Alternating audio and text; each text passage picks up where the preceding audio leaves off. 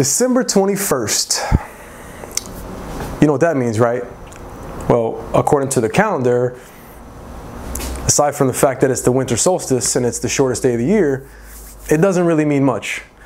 Except for the fact that it means we have 10 days till December 31st, which we all know what that is. New Year's Eve. What does New Year's Eve represent? Well, again, it's kind of an arbitrary day that humans just make up, but it's really significant in a sense of turning the page, brand new year, that kind of thing. What do we do for New Year's Eve? Two things come to mind. We party, and a lot of us, we make resolutions. Try to come up with something that we're going to change or fix or do differently or quit or stop or start new in the new year. And I was going to kind of really encourage you to do something different this year. What I want to encourage you to do is, instead of just party and come up with a resolution that you may not even stick to or doesn't really matter, do something different. Two things. Do two things a little bit differently than what you've maybe done in the past, what most people do. First of all, instead of making a brand new resolution, something that maybe you might stick to, you might not, something new, something else to do in the new year, on top of everything you tried to do this year, instead of looking forward to the next year in terms of what you're going to do to add to your plate, just take the next 10 days to, first of all, reflect a little bit. Think back over the past year, 2015, and reflect on some of the lessons that you've learned. That's really what I want to encourage you to do.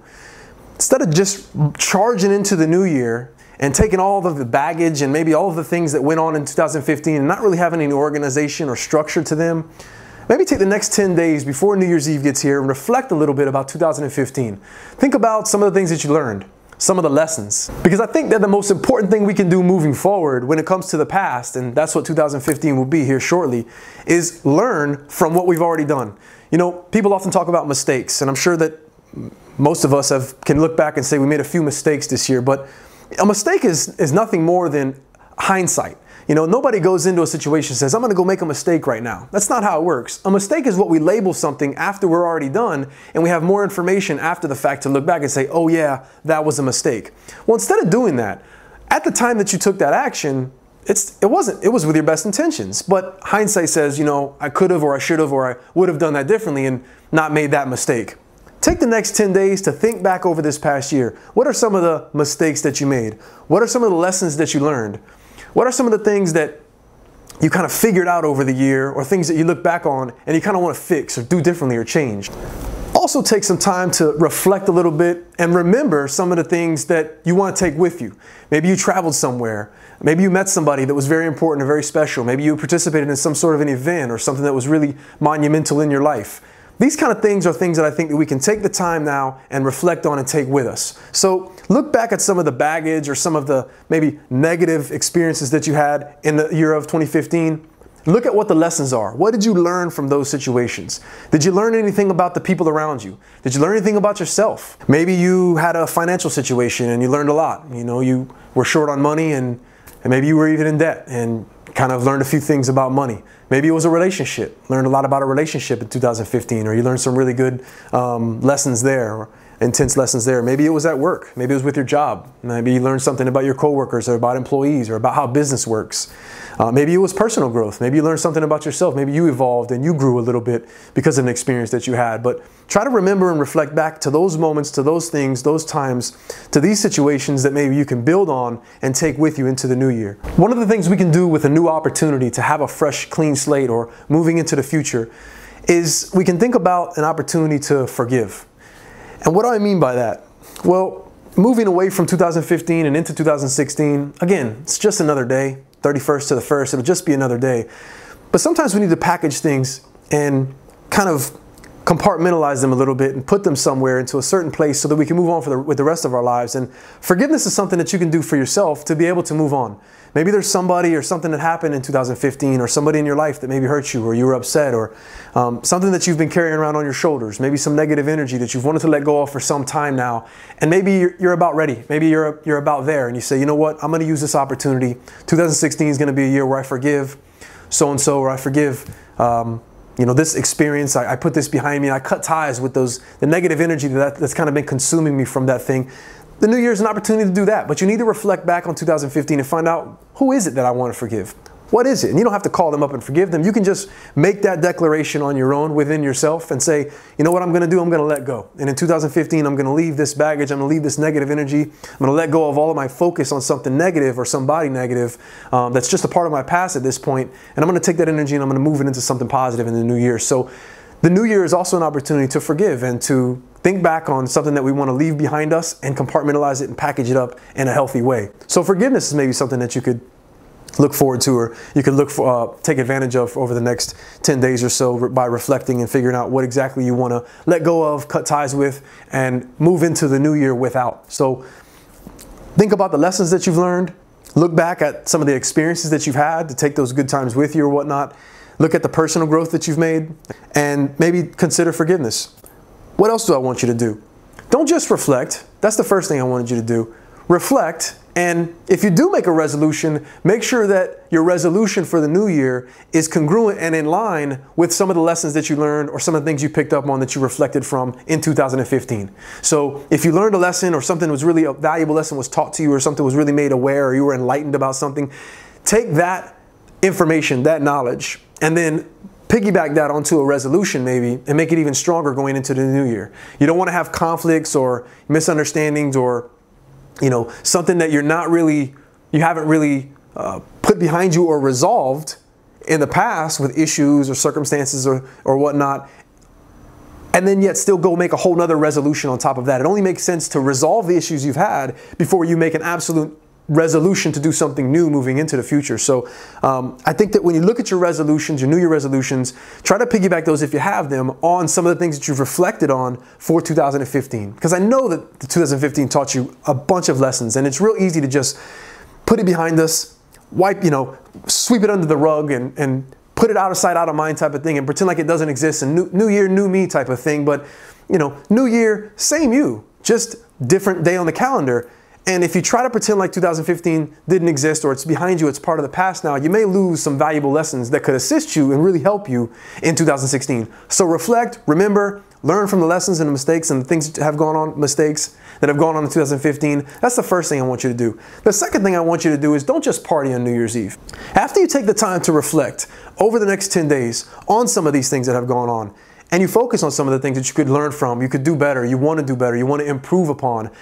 After you've done that, along with looking at the lessons that you maybe have learned, I also want you to look at some of the things that you've accomplished, some of the goals you've attained, some of the things you've achieved, again, how much you've grown, things like this. And what I want you to do is, over the next 10 days, make a mental note or write them down, become aware of what it is that you did in 2015 that you're proud of, that you're happy about, that you want to continue to build on.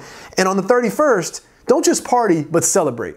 Absolutely celebrate all of those things. Whatever that accomplishment, that achievement, that growth is, whatever it is, wherever you feel like you've made progress in your life, on the 31st, don't just go party with everybody else. Go celebrate among everybody who's partying.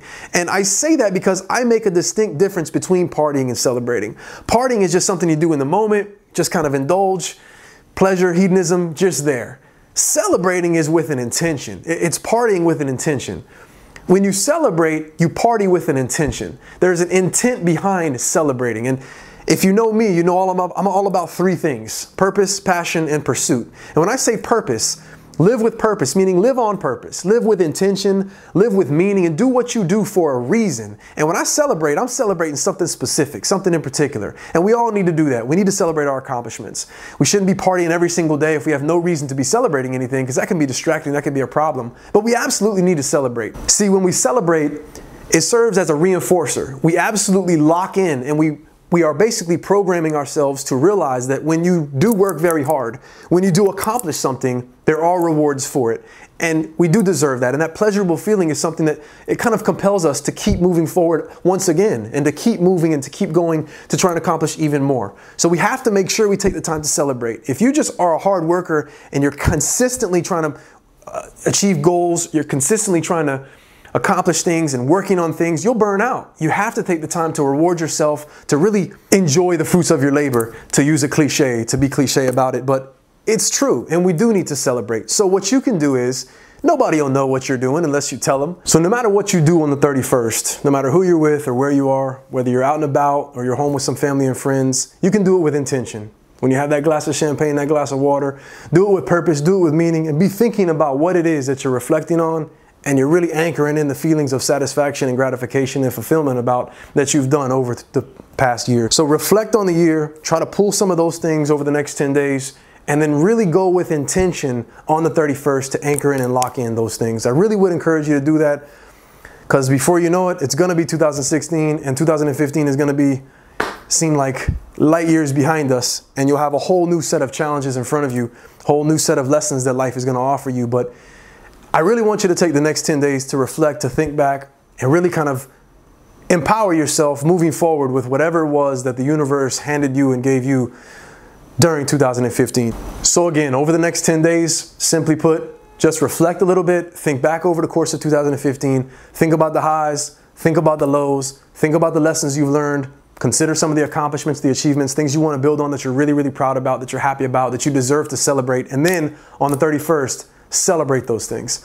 Really celebrate all the things that you reflected on. And you can also look forward to what you're going to do and how you're going to improve upon those areas of your life in 2016. And that'll be a great transition, I think. You'll take some lessons that you've learned from 2015 and really build on who you are, your character. You'll grow a little bit, you'll expand, you'll be a little bit more enlightened. And then you'll also be empowered to take on whatever 2016 brings us, and you'll be really more prepared for that challenge. So consider these things. I really encourage you to take the next 10 days. You got 10 days. It's not here yet. It's still 2015. Think about it, reflect, think back, consider something maybe different each day. And then when the 31st gets here, really with purpose and intention, and you can share it. When you share it with people, ask people, what are they celebrating? What are they happy about? What did they accomplish? What are they looking forward to building on that they accomplished in 2015?